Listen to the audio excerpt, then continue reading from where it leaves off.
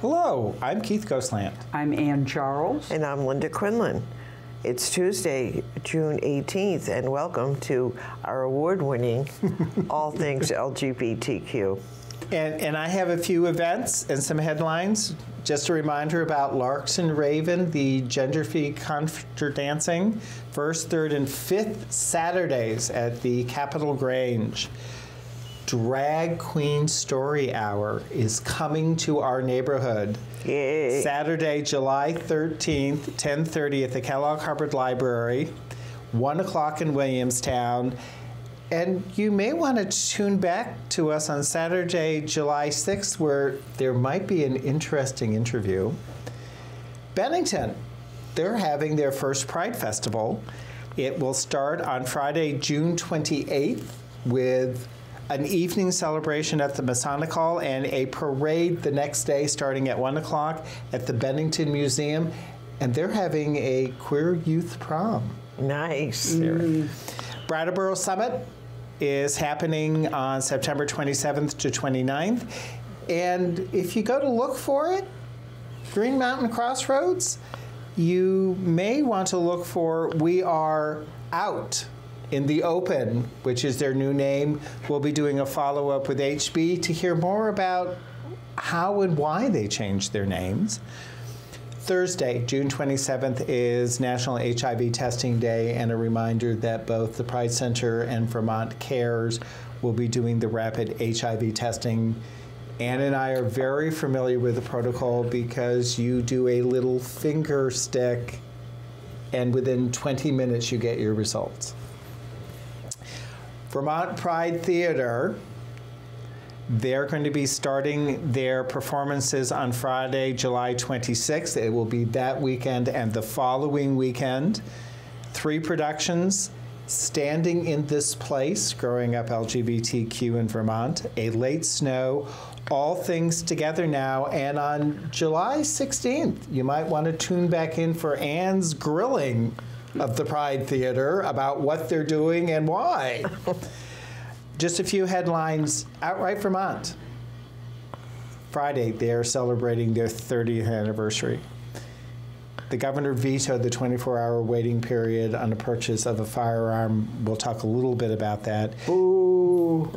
We'll talk a lot about that. Wednesday, July 10th, 1 o'clock, State Office Complex in Waterbury. There is a public hearing about proposed changes in Medicaid coverage for gender affirmation services.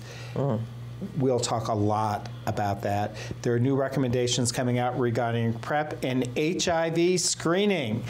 And this week's trivia question, they didn't get it this week, even with a hint. June 1992, out in the mountains, front page story. The way you always wanted it to be. The way you always wanted what to be. And with that, you're going to tell me about the Tonys. Oh, and I also wanted to just mention that on July 3rd, you will see All Things LGBTQ on the parade with our truck and decorations and hopefully music. So look out for us. Come join us. Yes. Speaking of joining people, if you're going to New York for Pride, I encourage you to go to the Reclaim Pride event on June 30th. It follows the same route as the original march, starting in Sheridan Square early, like at 9:30, I think. Then it picks up people at Bryant Park, and there's a rally on the Great Lawn of Central Park beginning at 1. Linda and I are going to go to it's the alternative to the corporate Heritage of Pride Festival. That's also occurring in New York on that day. Since when was our history for sale? I know. Exactly. I did a little research. Kombucha, which we mentioned last time, is fermented tea. With yeast. Yes. And that Howl event was very successful, it looks like, that we mentioned last time. My headlines are many. Good news from Botswana and San Marino. Ecuador's highest court approved same-sex marriage. Hong Kong's top court issues a landmark ruling for LGBT rights. bad news. The Vatican rejects a gender change to the alarm of LGBT Catholics. A very disturbing story from London.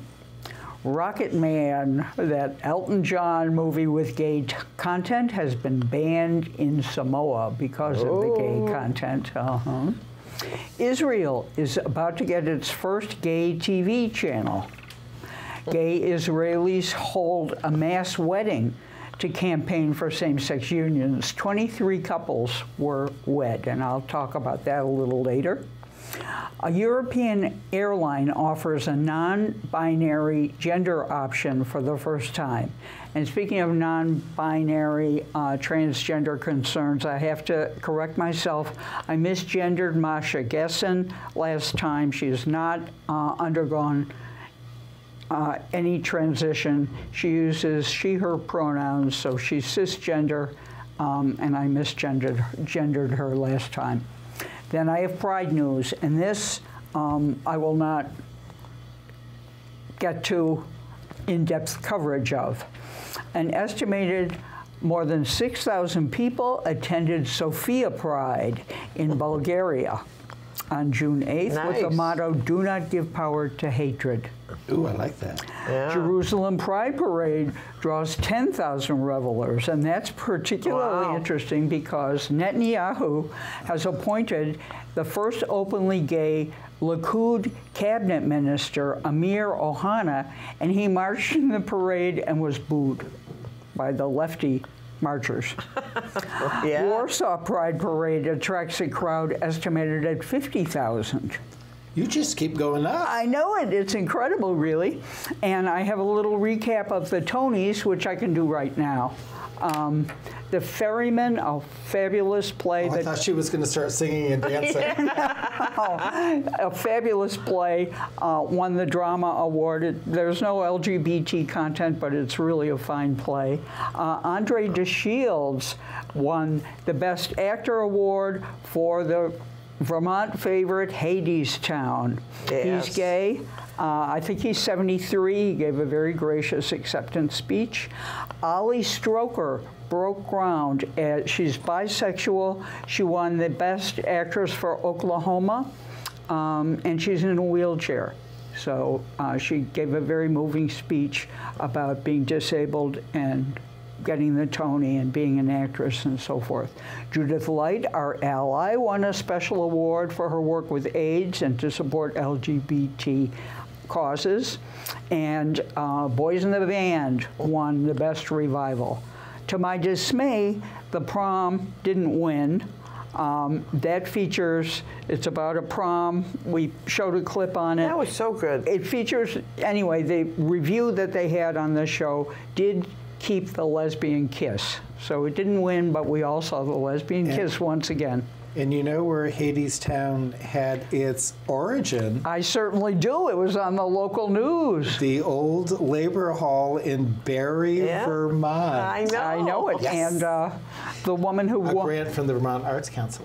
and the playwright thanked her Vermont, the Vermont origins. So tickets in the orchestra are $400. So it may be a while before we can get tickets. I guess we should have seen it earlier. Yes. Yes. At the Barry Opera House, maybe. Yeah. Yeah, when it was playing there, 10 years ago. Right. All right. So those are my headlines. Good job. Thank you. There was a panic in D.C. Pride, which sent people running. There was a popping sound. I don't know whether it was fireworks or whatever it was. They thought it was gunshots, and it But was they actually thought it was an air rifle. gunshots, and the crowd mistook the popping for gunshots, and they began to run. Several people were injured. I have a little bit of a story that I'll go into in more detail about Detroit Pride. Wisconsin governor flies the gay flag over the Capitol, which is really nice, since we know that other governor who was here recently wouldn't do it. Pompeo restricts gay pride flags at embassies overseas. There have been 3 transgender women of color murdered this week in the United States. A New Jersey finds Jewish counseling group guilty. We'll go into that a little bit more. Stacey Abrams appears in the 2018 Atlanta Pride. 2019. 2019, yep. I'm sorry. It's a Doctor Who moment. As we know, she was a dynamic candidate who ran for governor. On the last show, we reported a transgender murder of Malaysia Booker, who was killed in Dallas. Kendra Lyles, 32, is being held in connection with her murder and also the murder of 2 other women, and they think that he may be involved in other murders. And Fox and Friends on Fox News, which I have never seen except in clips, but they celebrated anti-gay legislation with a Chick-fil-A feast on TV. Oh. I know. Oh, irritating. Those stains or that smell out. Cheshire Police Panel Chair asked their chief to leave because one of his police officers was wearing a bolo or with a gay pride, and he asked him to take it off, and so there's some problem there. Where's Cheshire? I think it's in Pennsylvania. Okay. But actually it didn't say. Clarence Thomas suggests the Supreme Court marriage equality ruling should be overturned. Los Angeles' most famous deli kicked out some lesbians. Yeah. And they were bad tippers? Not at all. That's a myth right there. And I'm going to show a clip later on from Richard Blanco, who wrote a work about Pulse. And he, as we recall, was President Obama's inaugural poet. And he honors the victims of the Pulse shooting in this poem. So we'll have that a little later. Don't you have another story? Which one? For which you had pictures? Oh, the flamingos. How could you overlook flamingos? Freddie Mercury and Lance Bass. And you'll see a photo of them right now. Denver Zoo. Yes. They are adorable. A new male couple. And in recognition of Pride Month, the zoo said they're going to give them an egg. Well, no, they have been. That abandoned or neglected eggs, they have been acting as surrogate parents. That's adorable. Because Anne can't get us with them penguins. No. I know it, and it's Denver, so I can't report on it. Okay. And flamingos is part one's of... pink and one's white, or one's pink Chilean and one's an American flamingo, which accounts for the difference in colors. Yeah. And the color is determined by how much shrimp they eat. Oh, I didn't know that. It specifically comes from their diet. That either. Otherwise, they're white. All right. I didn't know any of that. How Ask informative. a gay man about flamingos. So, the real thing that I wanted to focus on this week is the hearing that's happening with the Medicaid people. And they have been rewriting protocols and what's in their formulary for covered procedures. And the thing that got people's attention, and it was particularly Vermont Legal Aid, and they reached out to the LGBTQ community because they were looking at coverage relative to gender affirmation surgeries. And there was a whole group of surgeries that are covered under Medicaid. But there's a whole group of surgeries that are not. And some of the things that were not included are facial feminization surgery, electrolysis, hair removal, voice modification, shaving of the Adam's apple, all things that they were determining to be elective or cosmetic surgery. Let me challenge that. If you talk with people who do service providing for people within the transgender community,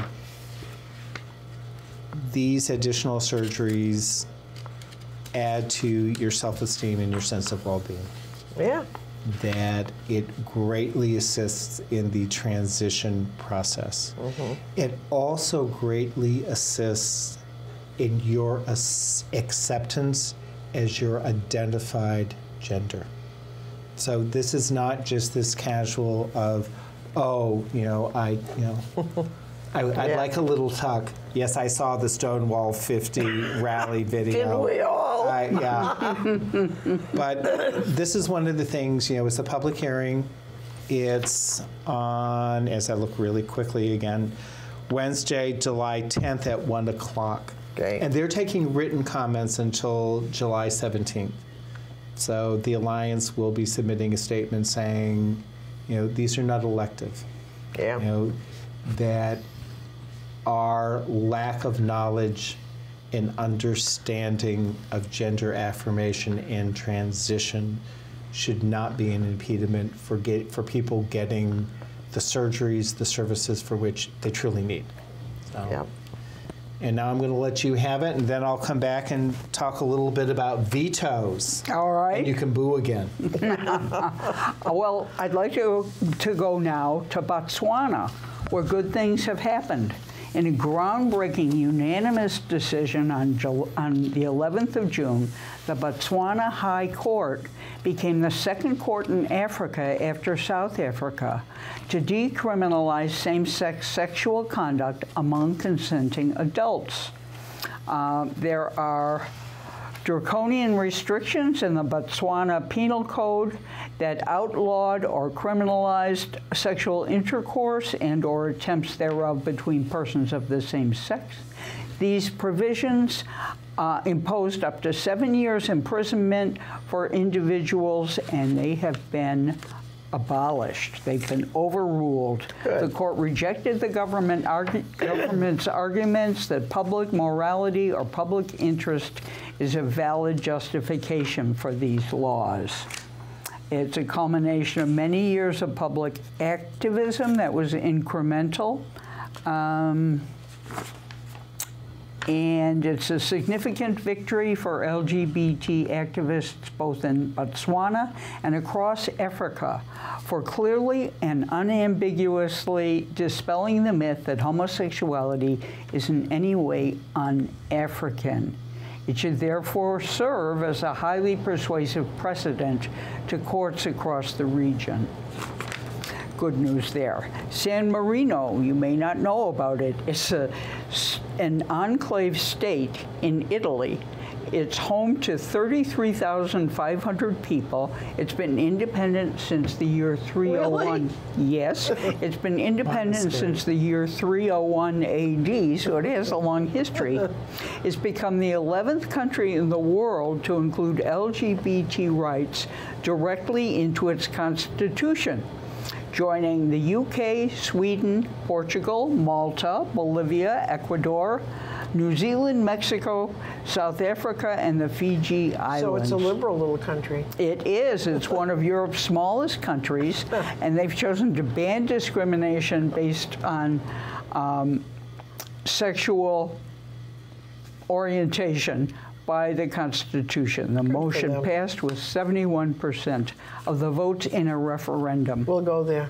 More good news from Ecuador. I'd like to show you a picture now of Efrain Soria, who's at the center of this picture. He's celebrating with other leaders of the gay community after the legalization of same-sex marriage. They're standing outside of a court in Quito, Ecuador. The decision by the Constitutional Court came after a lengthy legal battle waged by several couples and gay rights advocates. The ruling was 5-4, and with this, Ecuador joins a handful of Latin American nations that have legalized same-sex marriage. The others are Argentina, Brazil, Costa Rica, Colombia, and Uruguay. So the plaintiff told the Associated Press that he would immediately begin planning a wedding with his excuse me, with his partner, Xavier Belcazar, whom he met years ago and has been in a civil union with since 2012. One more international point of good news. I'd like to show you a picture now of Lung Chung Kwong, who's on the right, with his partner, Scott Adams. They were instrumental in the top appeals court of Hong Kong issuing a landmark ruling granting spousal benefits to a married gay couple. This is the latest rebuke to Chief Executive Carrie Lam's government over the issue of equal rights for LGBT people. And Carrie Lam has got a lot of trouble in Hong Kong, if you've been watching the news. So same-sex marriage is not recognized, but the First Court of Appeal ruled that the same-sex partner of a British expatriate married abroad was entitled to equal visa treatment under the law. And so Scott Adams is a British expatriate. So don't they have a lot of trouble there now with some decision about it? People can be deported to China. And under the horrible laws of mainland China. Right. And they are protesting, and Carrie Lam, they're calling for her resignation. I know. Good. Okay, do you want to hear more from me? No. Or? Okay. Well, I mean, I always want to hear more. I know. Moving on. Okay. Yes. Detroit Pride. On June 8th and 9th, at Hart Plaza in Detroit, the LGBT community held its 46th annual Motor City Pride Festival and Parade with over 50,000 attendees. It was the largest Pride celebration in Michigan's history.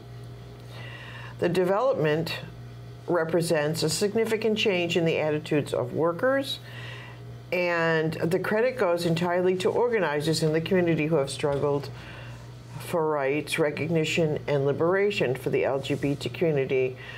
And on the first day of the Pride celebration, the festivities were protested by a small contingent of armed neo-Nazis. The Nazis were escorted into Pride and protected by the Detroit Police Department. The fascists tore up pride flags, made chimpanzee noises at black celebrants, and tried to physically intimidate a number of Pride attendees. The Detroit police handling of the situation has been the subject of national outcry. The police outrageously chose to protect the Nazi aggressors after than the people defending Pride. The police, however, insist that they were protecting the Pride participants from the armed Nazis. Huh. So these guys they had guns. I mean, you know, that's a carry state apparently, so you can just walk around carrying. Open carry in Michigan, huh? Open carry, yeah. Pompeo restricts gay pride flags at the embassies. As we know, Pompeo is an evangelical Christian, and he said that he defines marriage as being between one man and one woman. He feels the flagpole should only have the American flag, and that's it. As an aside, he also recently said that if you don't like climate change, I love this, you should move to Mars. I know. Some embassies have been flying the pride flag despite Pompeo's orders. The Washington Post reported Saturday that diplomatic missions in Seoul, South Korea, India, and they sent out a release and a video advertising the flag hanging outside their respective buildings, while the U.S. Embassy in New Delhi updated its Twitter cover photo showing a rainbow projected on it. There are others, but, you know, those were the main ones. New Jersey jury finds Jewish counseling group designed to turn people straight is guilty of consumer fraud. This is kind of interesting because other people are going to be using this defense. The Jewish Counseling Center has been ordered to pay $72,000 in damages, which includes therapy to undo conversion therapy effects. So we have that. We did Fox and Friends. So I think we will go to you and I will finish up these in the later segment. So, To you, meaning me? yes, to you. Okay, so the U.S. Prevention Services Task Force, there's a mouthful. They recently gave both PrEP, which we've talked about, prophylactic treatment, prevent transmission, infection with HIV, and the 4th generation HIV testing an A rating. Now, what's significant about this is under the Affordable Care Act, anything that the U.S. Prevention Services Task Force gives an A or a B rating to must be a covered expense by insurers, which means you get a prescription, there is no copay and no cost sharing. Isn't that nice? You're talking to your insurers. So the governor vetoed a bill this past week, and it was the bill that included a 24-hour waiting period for the purchase of a handgun. I think he's going to get his gun lobby people back. I don't think so. But what was very telling about it for me was we had submitted testimony supporting this bill, looking at Suicide. We. the Alliance, Suicide. the LGBTQ communities, looking at the level of violence against the LGBTQ community. This bill was vetoed 2 days after the anniversary of the Pulse massacre. Yeah. So it just had a somewhat of a chilling effect. And we'll be reporting on future shows about what actions might be taken, because neither leadership in the legislature indicated the ability to do an override of the veto. They didn't have enough votes in the House. So this may be an issue that's just, reintroduce and see what it is that can happen next. Why did he do that? His statement as to vetoing the bill is because he had looked at the data coming out of other states. He had looked at the legislation that had been enacted by other states. The argument, as Linda was referencing, that had been put forth is the waiting period was to diminish suicide or the risk of suicide. He said that they could find no credible information that supported that. My perspective is that dealing with gun violence is going to be incremental steps, and it's going to take a combination of them. So, As happened in Botswana, finally, Yep. except the outcome was positive Yeah. at the end. Well, let's go to this deplorable organization, the Vatican. It rejects. that was quite the lead-in. It rejected the idea that people can choose or change their own genders, and insisted that on the sexual complementarity of men and women to make babies. They published a document during LGBT Pride Month, as we know. It was immediately denounced by LGBT Catholics as contributing to bigotry and violence. An advocacy group called New Ways Ministry said it would further confuse individuals questioning their gender identity or sexual orientation, and at risk of self-harm. Oh, God. The text, male and female, he created them, was intended to help Catholic teachers, parents, students, and clergy address what the Vatican's Congregation for Catholic Education called an educational crisis in the field of sex education. It called for a path to dialogue and listening on the issue of gender theory in education. But even priestly advocates for LGBT Catholics noted that the text appeared to have relied entirely on previous papal pronouncements, backward documents so that they are, and philosophers and theologians from the past. The real-life experiences of LGBT people seem entirely absent from this document, said James Martin, a Jesuit priest who wrote a book on improving Catholic Church outreach to the LGBTQ community titled Building a Bridge. I bet that went far. Well, I mean, you know, it's just so hidebound. It boggles the mind. Another bad story. I'd like to show you a picture now of Melania Graymanot, which she posted on her Facebook page. This is Melania and her partner, Chris. They were on the, they had a date. They were on the way home on public transportation. Where was this? In London. They were harassed by 5 males between 15 and 18 years old. They were robbed. They kissed each other, she thinks, and on her post, she said they started behaving like hooligans, demanding that we kiss again so they could enjoy watching, calling us lesbians and describing sexual positions. The couple was beaten and bloodied, as the picture shows, by the group who allegedly also stole their belongings. She expressed frustration at the violence the LGBTQ community has had to endure.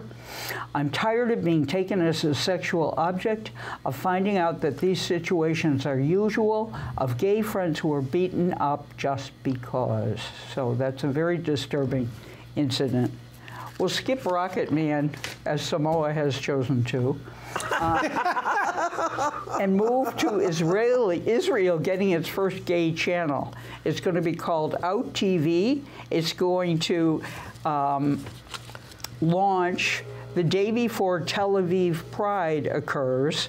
It's going to have reality TV, documentaries, gay romantic comedies, and exclusive original productions. Do you think they pay our way to go and interview us? Well, we could, you know, we could go. Reality TV, do they really need us? Well, it's going to celebrate the launch, as I said, on Thursday.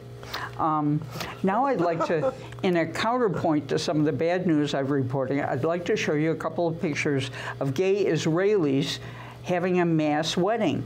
There are 23 couples. They married, they held an unofficial mass wedding in Tel Aviv, walking down the aisle and exchanging vows to highlight the country's discrimination against same-sex unions.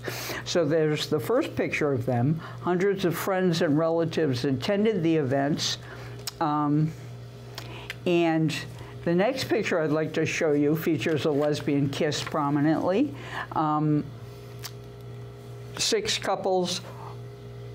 people, 3 couples, all kissing and celebrating. Israel, as we know, champions itself as gay-friendly and will this month hold a world-famous Gay Pride Week. And let me pause for a second to show you the 10,000 revelers in Jerusalem. That's a picture that I neglected to highlight before. Nevertheless, homophobia and transphobia are widespread among religious and conservative groups, including those in government. They don't have gay marriage, and there are allegations from Palestinian groups that Israel is trumpeting its gay-friendly reputation to cover up the atrocities occurring in Palestine. So I guess Linda's giving me the cue.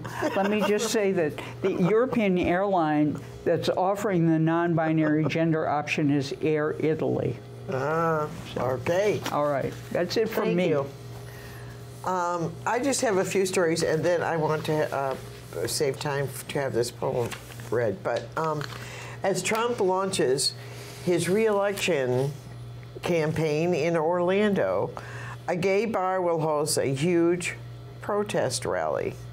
The Stonewall Orlando, just blocks away from where Trump and the Orange, where Trump is having his re-election campaign. But they also have the Orange Baby Trump, which they will be flying right near where he's having his campaign. So that should be pretty fun. It's a balloon, right? Yeah, it's that big orange balloon that was in London.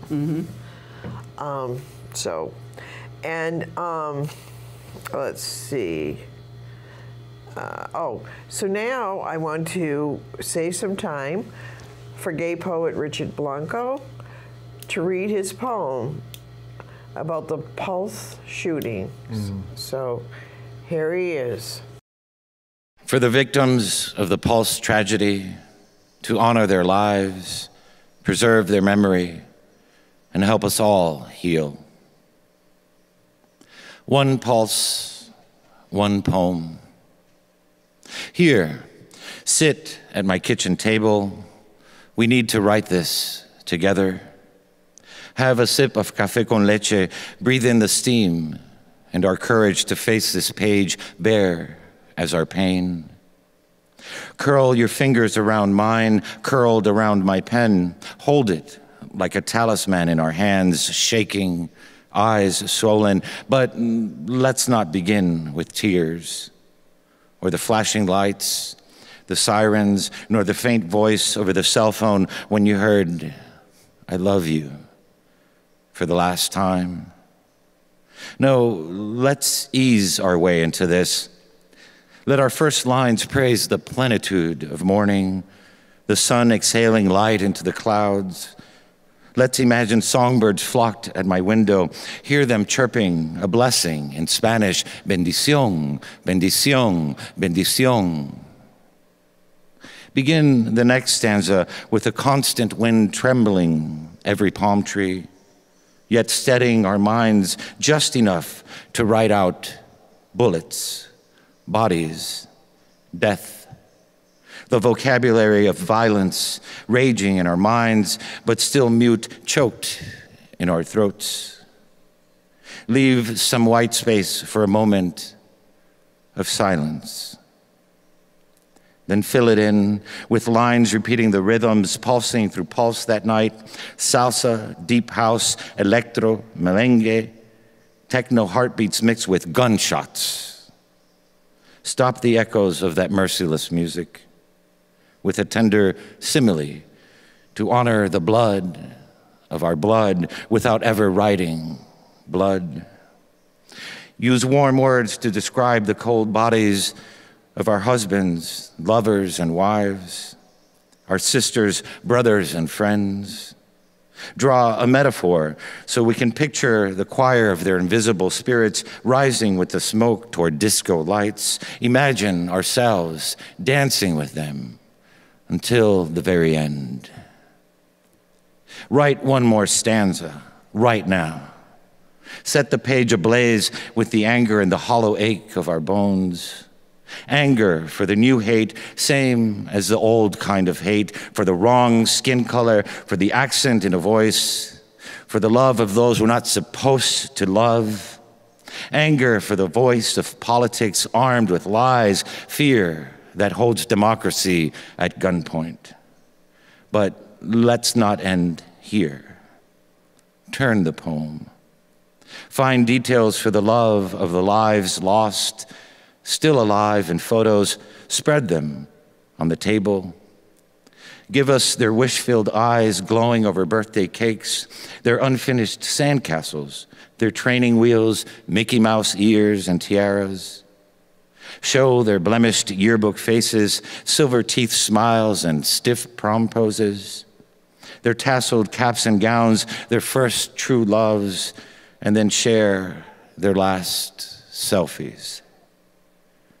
Let's place each memory like a star, the light of their past reaching us now and always, reminding us to keep writing until we never need to write a poem like this again.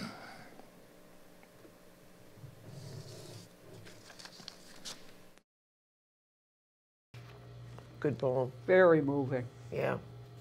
So why don't you introduce the interview? Okay. Let me introduce Keith Gosselin. And John Jack Killacky. Killacky. Yes. It was a great interview. It was a but- very good interview, but here it goes. Hello, and I have a guest that I have been excited to have on our show, this Representative John Killacky. You may remember him from our legislative review only today, and I've warned you. During the legislative session, there was the Queer Leadership Summit that happened at the State House. Yeah. And you were one of the representatives who talked with our youth as an openly gay legislator, which gives them such incredible hope. But you made a statement that so got my attention. You said that you wanted to talk to them as a gay man with a disability and a gay man who was a survivor of the AIDS epidemic. So, welcome. Well, thank you. Thank you. If I start to ask questions that are too intrusive, you can tell me to stop. That won't. But from our brief conversation, you've lived your adult life in a very public forum. I have since I think on the age of 20, I moved to New York to be a ballet dancer, and I was in a play called Coming Out, and it was like the first gay history Jonathan play. Katz. Yeah. And a remarkable thing, it was my 21st birthday, I turned 21. It was a gay pride march, and we ended up in Washington Square Park that year. And we were going to perform a section of the piece, and there I was standing backstage, and here was this red fire head. So I performed my little piece with my other actors, the men and women coming out, and then out comes Bette Midler, and I just thought, my world has changed. It's bigger than I ever imagined. My tribe is more powerful. Yes. And I think from that moment on, both as an artist and as an administrator, I decided that I was going to make affirmative work that was about my realities, and that I was going to find my community in being exactly who I am. And so when those kids from Outright came to the State House as a legislator, in my life I never imagined that I certainly could be a politician. And, and then Harvey Milk gets elected and he gets assassinated. So that my first role model is a politician. But I want every one of those kids to know, first, you can be as queer as you want to be, and you have to be authentic about that, and you can do whatever you want. And we're living proof of that. We are. Here we are. And the power of this program you do is very important because it's affirming as a community, and we find each other in community.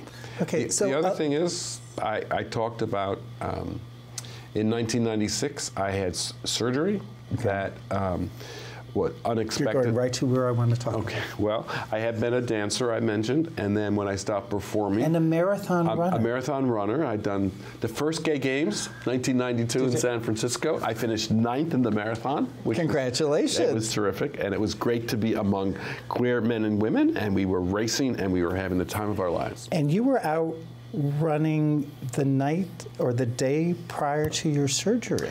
I was, because I was still pretty fit, and they found a tumor inside my spinal cord up in C2, so way up here. And because it was inside the spinal cord, they couldn't do a biopsy. And so they said, okay, well, we have to take it out. It was blocking about 60% of the cord.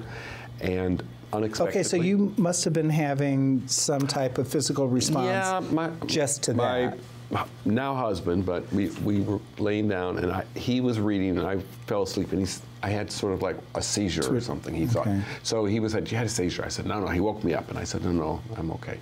But we went to the doctor, and they did an MRI and found the tumor. So the doctor said, well, you'll probably be in the hospital 3 or 4 days with a sore neck for a month. I said, great, let's schedule it, we're done. And so the night before, I ran 5 miles and got up early in the morning, went to the hospital, and 12 hours later, I came out of surgery, and life had changed. I was completely quadriplegic. The doctor said to my husband, well, I'm not really sure what happened. And we don't know what the recovery will be. So I spent 10 days in intensive care, and then I was moved over to a rehab hospital. Sister Kenny Institute in Minneapolis, where we were living, and I spent 6 weeks there, and then I was sent home in a wheelchair. Not knowing if... They didn't know.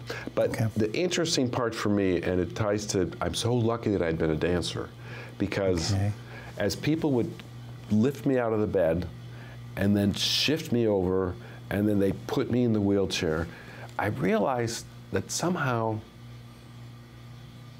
I thought my body could hold itself up, but You I recognized your center of balance. yes, but I have no relationship with my legs. I have no sensation in my legs even today. That was gone. Okay. So so I said to them, bring the mirror over. I think I can learn to stand up visually. I read that, Yeah. And they were like, and they "What?" resisted that. They said, okay, well, why? And I said, well, I was a dancer and I learned to dance in a mirror and we'd rehearse with mirrors and stuff. And I said, so I had braces on both legs. They'd stand me up, I'd be in a walker, and they'd get me to stand. I said, okay, just let me, you know, they had a belt on me. They let me totter. And I eventually learned, I said, okay, now this is what it means to stand up. And to this, And you could recognize I that could, new visually. But what I don't have sensation in this part of Right. my body, and I don't have proprioception, which is location in this half. It's called Brown-Séquard syndrome. In every part of the spine, different things cross. So at C2, the sensation and proprioception is lost. And mostly people who have this have been either shot or stabbed in the spine. Right. And some kind of spinal cord injury. Right, and do not live very long. So they didn't actually know what my prognosis was going to be. But being a dancer, even though you were absent some of the physical sensations to which you were accustomed, your mind-body connection from having done movement could recognize, oh, this is the new normal.